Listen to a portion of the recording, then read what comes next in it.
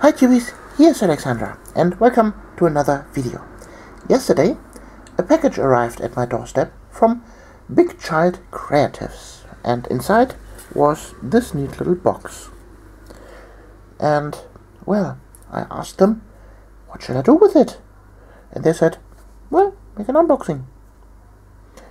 We had our Kickstarter campaign, Legends of the Jade Sea, just finished, with $72,691.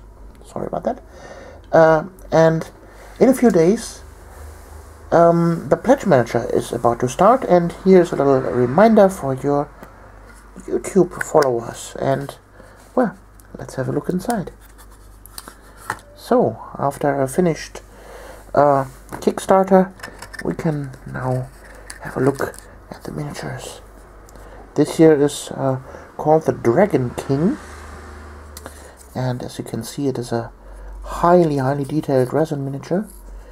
And what flips directly in my eye is there is not a single mold line. This is absolutely a perfect cast. Awesome miniature. So, here inside, let's zoom in a little bit. There we have it. There we have, for example, the face, head. Also really nicely detailed. A Japanese style orc with a pipe in his hand.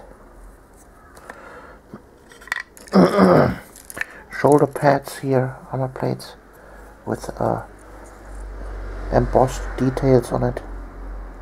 So I must say, the quality of this miniature is awesome.